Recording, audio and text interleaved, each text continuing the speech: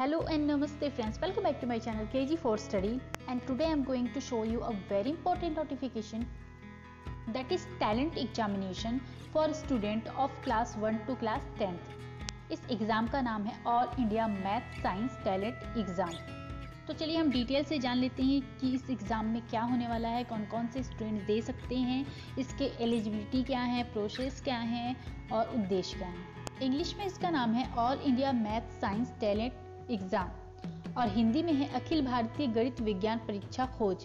इस एग्ज़ाम की खास बात यह है कि इस एग्ज़ाम में क्लास 1 से लेकर क्लास 10 के स्टूडेंट बैठ सकते हैं और इस एग्ज़ाम को कंडक्ट जो है सेंट्रल गवर्नमेंट नई दिल्ली द्वारा आयोजित की जाती है। ये एग्ज़ाम हर साल पे होता है और ये एग्ज़ाम जो है 11वें अखिल भारतीय गणित विज्ञान प्रतिभा खोज है। तो चलिए देखते हैं कि इस एग्ज़ाम को लेने का उद्देश्य क्या है, आखिर ये एग्ज़ाम लिया क्यों जाता है। इस एग्ज़ाम को लेने का मेन उद्देश्य जो है बच्चों के मस्तिष्क में साइंस और मैथ्स के कौशल को बढ़ाना है। फ्यूचर में जो कॉम्पिटिटिव एग्ज़ाम होंगे जैसे कि IIT, JEE, NTSE, PSA, इस टाइप के एग्ज़ाम के लिए बच्चों को तैयार करना है। कुल मिलाकर के बच्चों की मस्तिष्क को तर्क वितर्क करने लायक बनाना है और साथ ही साथ जो फ्यूचर में कॉम्पिटिटिव एग्ज़ाम हो रहे हैं उनसे परिचय कराना है। अब देखते हैं एग्ज़ाम की डेट। एग्ज़ाम के जो लास्ट डेट है आपके एग्ज़ाम फिल करने के 10 अगस्त को आपका लास्ट डेट है और एग्ज़ाम जो है 21 जनवरी को होंगे, 21 जनवरी 2019 को। तो अब देखते हैं एलिजिबिलिटी, कौन से बच्चे इसमें एग्ज़ाम दे सकते हैं। इसमें इन्होंने कुछ भी नहीं मांगा है, बस 2 ही चीज़ें इन्होंने बोला है। पहला कि वो एक क्लास 1 से लेकर क्लास 10th के स्टूडेंट हो और सेकंड है कि बच्चा जो है CBSE, ICSE या कोई भी स्टेट बोर्ड पे पढ़ रहा हो, वही बच्चे इस पे पार्टिसिपेट कर सकते हैं। ओके देन हम देखेंगे कि इसके प्रोसेस कैसे हैं, मतलब क्या है, हम कैसे फॉर्म फिल कर सकते हैं। इसमें कुछ नहीं करना है आपको, ये जो मैं वेबसाइट आपको दे रही हूँ इस पे जाइए और ऑनलाइन फॉर्म आप भर सकते हैं।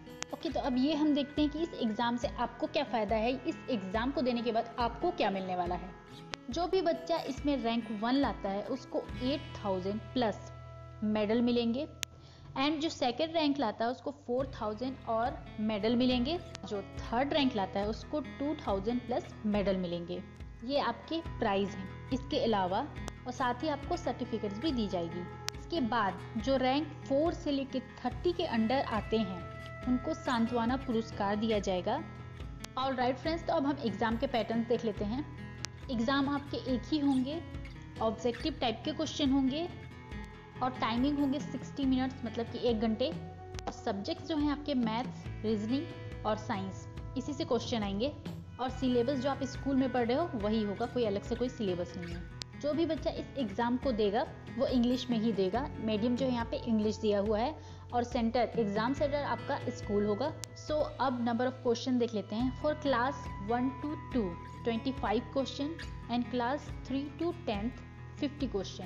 पहली से दूसरी क्लास के बच्चों को 25 क्वेश्चन आएंगे और क्लास 3 से लेके जो 10वीं क्लास तक के जो स्टूडेंट होंगे उनको 50 क्वेश्चन आएंगे। और भी इसकी कोई जानकारी आपको चाहिए तो जो वेबसाइट में दे रही हूँ www.aimstalent.com पर, इस पे आप जाइए, आपको पूरी इन्फॉर्मेशन मिल जाएगी। तो बच्चों ये बहुत अच्छी टैलेंट एंट्रेंस एग्ज़ाम है, आप सबको देनी चाहिए। इससे आपकी माइंड स्किल बहुत अच्छी हो जाएगी और आपकी एग्ज़ाम देने की भी स्किल्स बढ़ेगी। सबसे अच्छी चीज़ है कि अगर आपके रैंक नहीं भी आते हैं तो भी आपको मार्कशीट मिल रहे हैं, इसलिए आपको एग्ज़ाम ज़रूर देना चाहिए।